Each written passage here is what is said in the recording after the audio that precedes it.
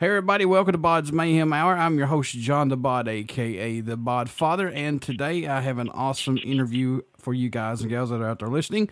I have from the band Hellion, Miss Ann Boleyn. She is the vocalist, and they've been around for a while now. Ann, how's it going? It's going great. How are you doing? Doing awesome. I'm glad you're on the show. We can get Hellion out there a little bit more, even though you've been around for a long time. You've got a new album, well, it's a mini album that's coming out called Karma's a Bitch. So, and it is. Karma really is. It sure is.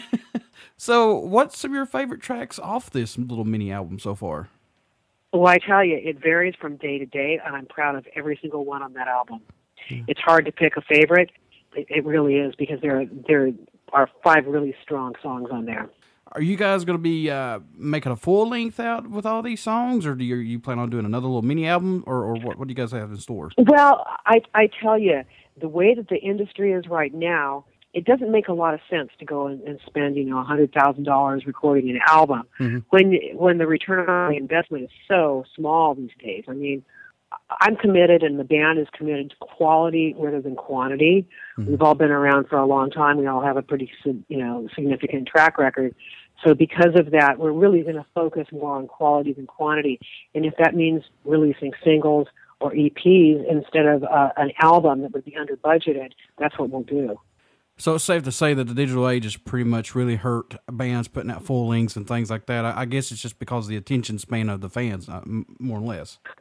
Well, I wouldn't say that at all, because I give a lot more respect to the fans than a lot of people in the industry do. Right. I mean, to me personally, I'm a fan too. Right. And there's nothing that I enjoy more than, especially back in the day, going to a record store, pulling a record off the rack, looking at the artwork, opening it up, checking out the lyrics, looking at the pictures, the people that helped make that record, and then getting into the music, opening that thing up, putting it on, and playing it from start to finish. Because most artists, especially back in the day, we looked at the whole concept from start to finish. And even with this record, I agonized, and Simon and the other guys agonized about what order should the songs go in? How is it going to tell a story? So that's ultimately what an album or a piece of music should be about, is the whole package, not just one odd song. So I'm very much into creating something that's more than just a song. It's something that really tells a story. Yeah, and so plus, I like hope that answers your question, but that's where I like to come from. Yeah, and plus, like you said, when you go to those record stores back in the day like that, the artwork is what grabbed my attention too. On a lot Sure. These songs that you have out now on this little mini album, how's the fans reacting to them? Getting a good response from them?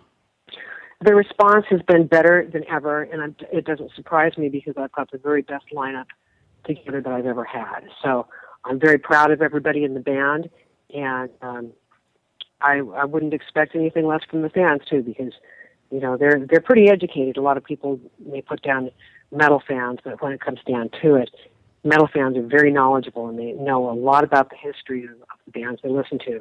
And we're all like family too. We all stick together, fans and bands, all the same. So that's for sure. How much growth? And I know you guys have been around for a while. Taking members out and members, things like that. But how much growth have you seen this band go from album to album? Well, I tell you, when Hellion began, it was the first time I'd ever sang in a band. I was literally, green. Prior to that, of course, I played in a number of different bands, mainly as a keyboard player, and a little bit as a bass player too. And I went from a stage where at the beginning of the 80s, I was playing in bands with a lot of people that were especially regionally well known, and at that point in time, a number of them were upcoming, eBay and things like that. As a musician, I played, and so when we started Hellion, it was really just a for fun project. I got together with some other musicians, and we just wanted to get out there and play. And we decided to play cover tunes. We had previously, all of us had played in original bands, but we just wanted to get out and play. It was the summer of '82, and we just wanted to have some fun. When it came down to trying to find a vocalist, that was always a problem. And we just decided that we'd take turns doing it, So Initially, like anybody else that starts off and learning a new instrument, some of my performances were admittedly less than stellar, as with the whole band. So that was obviously a big growth, time for us. And of course, we went in and when we recorded the first mini album, it was just really, really, really low budget, just going in and just recording as fast as we possibly could. And luckily, there was some kind of magic there. The songs were well received by the public, and what ended up being that demo that was rejected by all the American record companies ended up being released in the UK, and it went up to number 6 on the album charts over there. So that was really a bit of luck. Then what I got to say is, of course, after that, there was the really big bit of luck, which was when we were contacted by Ronnie James Dio, and he wanted to help us take that music one step farther. So there were a number of growth periods that the band went through, and that's why I'm particularly happy with the Hellion and Back anthology, because it pretty much shows all of that and up to the present. Right. Ronnie James Dio, he was a huge influence on you, and he told you to stay with your music and focus on your vocals and stuff like that. How much of an impact, Ann, did that make on you? Well, for a start, when I started singing, there really weren't any female singers in heavy rock or metal that I knew of, at least at the time. There may have been people overseas and things like that, but they were respected. It was always regarded as kind of a dog and pony show when there was a female that was singing heavy music. They were either expected you to, have some kind of gimmick, whether it was the S&M thing or whether it was, blowing up TVs or whatever it was. It just pretty much seemed that unless you were pretty much mainstream, and I mean no disrespect to mainstream people, Hart, Fleetwood Mac, things like that, because they're excellent, excellent singers and performers. If you were, took things a little bit heavier beyond that, it was pretty much a joke when there were bands with female singers in it on the large part. So he gave me a lot of encouragement with so far as both my singing and my songwriting. And he said, there's a whole lot of different keyboard players, but there are very few singers that have the ability to write lyrics and songs and who have a distinct voice that is recognizable. And he encouraged me to focus on my singing as opposed to keyboards. So it altered the course of my life. And you guys quit playing there for a while after he passed. I mean, Ronnie James Dio, his voice is phenomenal. I mean, there's not another vocalist that can touch him. I mean, agreed. I hear all these great stories from everybody. I wish I could have got to meet the guy, because I mean, he's definitely made an impact on me with metal music, and God bless him. I mean, we still think of him to this day. Yes, absolutely. Me too. After Ronnie passed, I was approached by a number of different people that were putting together a big Ronnie James Dio tribute band that was going to record and tour in Japan. And I'd been over to Japan previously, and I love the people of Japan, and look forward to sometime going back over there. But they wanted to do a traveling tribute to Ronnie, and they asked me to sing in it and also record his music.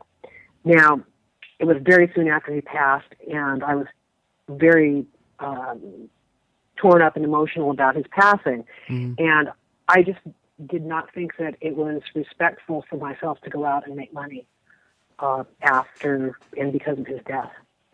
So I turned that down, and I still think it was the right decision. I just I didn't feel right about it then, and it just seemed wrong. So that's people ask why, and that's why. So, and I think that's a great stance to take. Yeah, it just he was it was a situation. For example, I had went in and done shows with Détente, replacing Don Crosby, who when it comes to thrash music, I think is probably the best ever that there ever was. Don, not only did she have a great voice, but she had great lyrics and was a great performer. So, but I didn't know her. She was not my mentor. She was not, she wasn't Ronnie James Dio. Right. So it was a totally different situation. I want to throw this out there because this part is actually really cool, and I'm into ghost hunting and things like that, but this is actually really cool from what I was reading here. Hellion's first gig was on July 4th of 1982 at your home, affectionately known as Annieville Horror House. Because Yep. Let's talk about this. What happened there? Well, the house was a house that had been around for a long time. We guess that it was built in the 1920s, which overseas isn't very old, but in America it certainly is. And it was haunted. There was no doubt. Anybody that ever lived up there, there was things that were happening that were just unbelievable. So it had developed a reputation of being haunted, and a couple of the universities had actually sent their Ghostbuster teams when they had them back in the 60s to check out the house with all their equipment and all that kind of stuff. So it had quite a reputation. And since my name was Ann, and since a lot of people, particularly British people, like to call me Annie, and the band that I was in originally at the house when I took it over were mainly British, so it just became affectionately known as the Annieville Horror House. That's awesome. In honor of the movie, Amityville. That's cool, though. Yeah, it was a lot of good times up there for sure. And I want to throw this out there, too, before we get a little bit more into Hellion and plus you. You guys toured in 1988 over in Europe to promote the album Postcards from the Asylum. This really intrigued me because I'm a huge Metallica fan. You guys actually, correct me if I'm wrong on this, but you guys actually toured in the bus that Cliff Burton had passed away in. Is that correct? Yes, wow. We did. And to make matters even more unusual and unpleasant, we had guys from the same road crew. Yeah, that is insane. So that's how we found out that it was the same bus, because when we went to get on the bus, Tony Smith, Big Nick, it was the sound guy, still probably is the sound guy, they recognized the bus immediately. And I think that the portion of bunks where Cliff had died had been pulled out, so it slept 9 instead of slept 12. So, that was the same bunk, or the same bus. That is crazy. Oh, wow. Plus your house being haunted, now the bus. I mean, geez. Well, the bus wasn't haunted, but, it was a very unfortunate situation. Yeah. It was a unfortunate situation also that we happened to be, given this, our crew, which at that time, like I said, we shared Metallica's road crew in '88 and Sandman and everything else. It was just unfortunate that particular bus happened to be assigned to our band with the same crew guys that had been working with Metallica. Yeah. What was it for you, Ann, that said, okay, I want to be a musician? What was that spark for you? Well, I don't know what it was, because I started playing music as early as I can recall. There's pictures of myself that my mom took, and that I was probably in kindergarten, and I've got, not plastic, but cardboard cutout guitar. And actually, I think I do have a cardboard cutout guitar and a mic stand that's made out of Tinker Toys. Nice. And, it's pretty funny. I got the tripod mic stand right there with the Tinker Toys. And I must have been probably 5. I think we all had those little dreams when we were young. And it just continued, Yeah. I mean, it just continued from cardboard things to, pounding on an acoustic piano to pounding on an electric piano to, pounding on, getting the bass and learning that and learning, getting a Hammond organ, church organ and beefing it up, and on it goes, fighting the first PA, all those kind of things that you do when you're a musician. It's never stopped. When Hellion first started out, I know you said that you guys were doing some cover songs and things like that, but when you started to do your own music, how was the support? Did you get a lot of support from the community and stuff like that? Absolutely. I mean, even at that first show that we did at 4th of July in 2009, what am I talking about? 1982. I think we must have debuted Nightmares in Daylight and a couple of other songs up there. I mean, we're playing originals from the start. Yeah, and the response was always really good. I mean, we must have made a demo a month or 2 into our existence. Mm-hmm. And that was original music. If you could choose one Hellion song that could describe you perfectly, which one would it be, if any? Oh, boy. It changes from time to time, Yeah. I'll always be proud of Break the Spell. I think that was kind of our breakthrough song. Screams in the Night, I remain proud of that. But I tell you, of all of those songs, which we've done over the past years, I think this new stuff is the best that there's ever been. I mean, I really love Betrayer. It's just got so many different angled to it. You know, it's got a little bit of thrash in the middle of it. It's got, you know, classic hard rock elements, and it just, to me, is a really, really excellent song. I mean, they're all so good. I mean, I'm so proud to be working with these guys. The little mini album, Karma's a Bitch, it's really still a throwback to you guys, and you guys have not lost your sound. And that's what I like, and that's what I cannot stress enough for bands. You know, yeah, push the envelope, but stay true to your sound. But I'm a huge fan of, like you said, of y'all's first album. Actually, I don't think it's your first album, but Break the Spell from '83, from Up in the Depths. That is one of my favorite songs by you guys. Yep, and that was done so fast. I mean, it was literally, we had recorded a demo, shopped it in America. America, of course, you know, they didn't get a record deal out of it, put it that way. And overseas, they liked it, and we were told to go record 2 more songs and make the 4-song demo into a 6-song mini album, which we did. And literally, I got back from doing the deal in the UK, and I think we were in the studio the next weekend, and that was with 2 fresh songs, meaning Up from, I think that was Up from the Depths. I believe it was Fire and Break the Spell. Might have been Up from the Depths and Break the Spell. I don't recall at this point, but I remember it was, we were supposed to record 2, and we went and then recorded 3, and it was just super, super fast. So, but the good performances came out, and that's what mattered. How crazy is it when things like that happen? I mean, you could put out like the most fastest album, like I recorded in 20 minutes. I'm just throwing stuff out there, guys. I really don't have it that way, but I'm just throwing it out there. And it be one of the best albums. You know what I'm saying? And then you could take like a year and a half to do an album, and it's not as good. You know what I'm saying? It's just crazy. Oh, absolutely. There's something about capturing the moment in time that's priceless. I mean, that recording of ours that we initially recorded as a demo, it climbed to number 6 on the charts, the rock charts in England. So that was a prime example of one of those situations where you had no idea how successful it was going to be, and you're going, whoa. So. And for the people that have not got to see you guys yet, and shame on you if you have not, what can fans expect at a show from Hellion? Well, first of all, got some of the best musicians in heavy rock and metal in the world that are playing in the band right now. Simon Wright, of course. You know, if you're a fan of heavy rock and you don't know Simon Wright is, you better check yourself in somewhere. You know, AC/DC, Dio, UFO. Currently also works with Jeff Tate in Operation Mindcrime, which is the new name for his band. I can go on and on with Simon's credits because they're pretty much a history of rock and roll.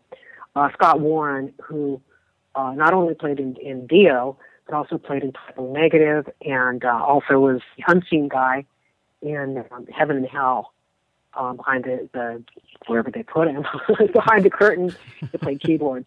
George DeLevo from Rhino Bucket is joining us as a special guest rhythm guitar player. He's also a great lead singer in his own right with Rhino Bucket, so that's just going to be an added bonus. He's going to do some backup vocals to help me out, and also help with the crunchy guitar stuff underneath Max. We've got Maxwell Carlisle, who is a young guitar player that you're going to be hearing a whole lot more about. He's just truly excellent, and I was very fortunate to find him. And, of course, we've got Greg Smith, who has been in Blackmore's Rainbow, been in Alice Cooper, Blue Oyster Cult, Wendy O. Williams.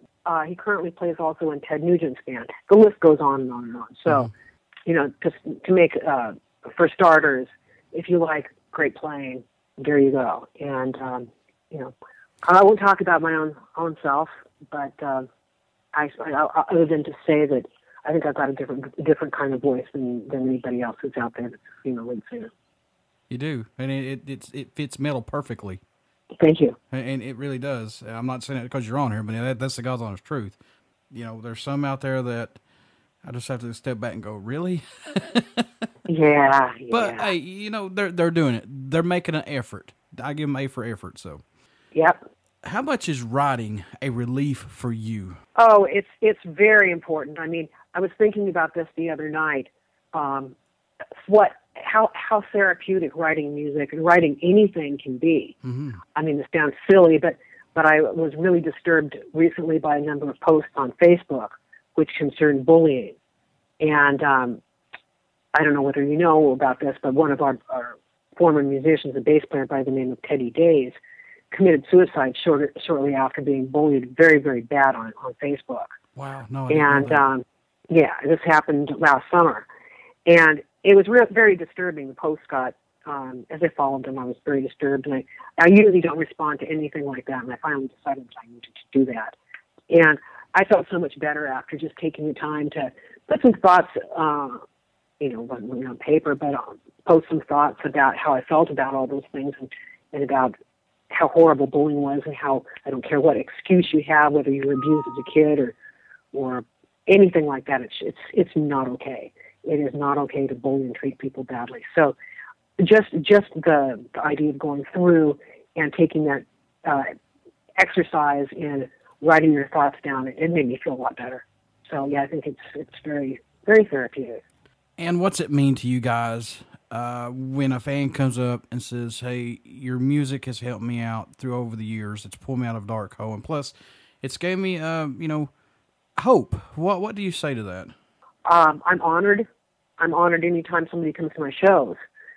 So and when a fan comes up, or I call them friends, but somebody comes up and makes a comment like that, it's very touching and it's meaningful, and it kind of makes oftentimes it seem worthwhile, because of course any person that's in the music business, we go through ups and downs ourselves. So when somebody comes up to us and says that, and it's usually more than that. It's usually typically, they'll come up with a story about something that's happening to them and how they heard the song or something. And it kind of makes it worthwhile, the hard stuff that you go through as a musician, and a performer. So yeah, it's meaningful to us as well. Well, thank you for taking time out to do this interview. As a fan, thank you guys for your music over the years, Ann. Well, thank you so much as well. Thank you for supporting it. We wouldn't be here if there weren't people that supported it. I keep saying it, everybody, if it's not for the fans, none of these bands would be here today, so we got to start somewhere. Yeah. You guys are getting ready to kick off your tour October 2nd in California at the Whiskey A Go-Go in Los Angeles, California, I should say. And it's going to go into, I think, January. Is that right, or am I wrong? Oh, it's going to go through the end of October. It goes. Last show is October the 31st. Okay. And then we're working on booking right now shows in 2015 as well, and maybe even in late at the end of this year too. Everybody, please pick up the little mini album "Karma's a Bitch." Support Hellion. They are the forefathers of metal, speed metal, of that genre. Trust me. Great band. And before I let you go, how can people stay in touch with you guys to buy your merch, buy your tickets? How can you do that? Well, a couple of different great ways. We've got a website, which is www.hellion.us. And right now, until the tour, we're offering a free download every day of some of the classic Hellion songs, so that should give you an idea to go there. And all they have to do is enter their email address, and they get that, and we send out a newsletter, short little updates, not anything horrible, long or anything like that, frequently. We've also got a Facebook page, which you just search out Hellion and we'll be there, and also a Twitter account, which is Hellion Official, on just like it is, HELLIONOFFICIAL. And these are great ways to do it, and we really, really appreciate the involvement of the people that come in, our friends that visit that. And I have to say also that if it wasn't for, I think, the involvement and support that we've received on Facebook particularly, I don't think the tour would be possible or anything else. It seemed to have been self-generating pretty much. So literally there were a bunch of people on Facebook that were asking for shows, and ironically there was a booking agent that happened to be looking at our page when a bunch of people were asking about shows, offered her services. It's Jan and ATI. And what started off initially was as for a couple shows here and there, because a lot of people, quite frankly, didn't think that people would be interested in Hellion after this many years. I evolved into 5 shows. And 5 shows evolved into 10 shows, and 10 shows evolved into 15, into 20. And now we've got, offers coming in from the festivals overseas and all kinds of stuff. So I credit the people, especially the people that were active on Facebook, for all that. That's awesome. Social media making an impact on bands today. Yeah, I think so. Mm-hmm. And before I let you go, will you care to do a promo for my show? Absolutely. Just say this is Ann Boleyn from the band Hellion, and you're listening to BODS Mayhem Hour. Hi, this is Ann Boleyn from the band Hellion, and you are listening to BODS Mayhem Hour. Everybody stick around. We got some music coming up from the band Hellion. Like I said, go out and pick Karma's a Bitch. Pick that CD up, and go out and support Hellion when you can. Check them out on the road as well, starting October 2nd. You want to hear these interviews right here on BODS Mayhem Hour and Uber City Radio. And God bless you, and thank you. Thank you very much. I really appreciate it.